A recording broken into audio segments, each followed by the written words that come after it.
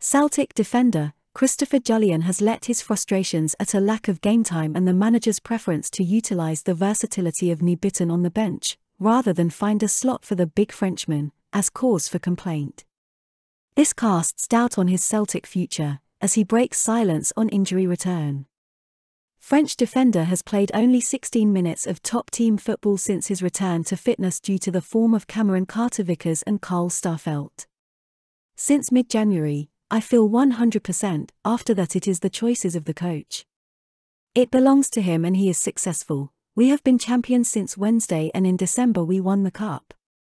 For my part, I told the coach in January that I was ready to go. Now it's his choice and sometimes he doesn't name me on the bench because he prefers to take a midfielder who can play in central defence. I'm unsatisfied with my playing time this season because it's frustrating and all I want is to be on the pitch. Despite the fact that I gave everything for this club and I would have liked to bring more to the team this year, the playing time is not there at all. I still have a year left of my contract here and I would like to continue playing, but my priority is to be on the pitch. In my situation and with this current playing time, it is not possible.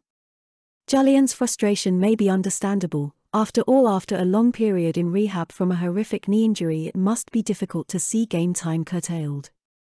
Yet in the first team stands the best central defensive partnership in Scotland in the shape of Starfelt and Cameron Carter-Vickers. Meanwhile, Stephen Welsh, another who doesn't always make the squad cut for match day, is certainly ahead of Jullien in the pecking order.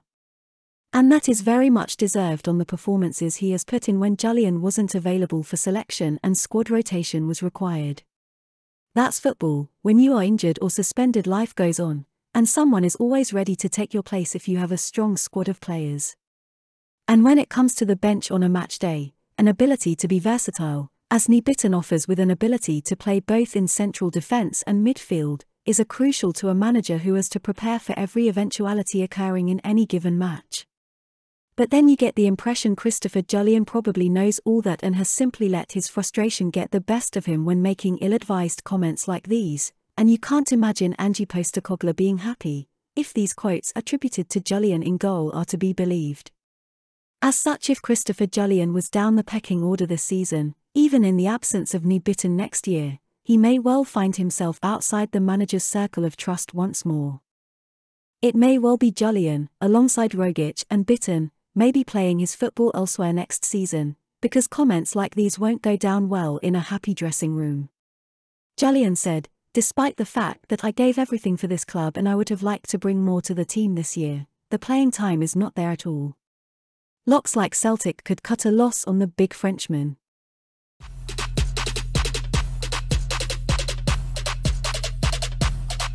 Roll up to the party, roll up to the party, roll up to the party.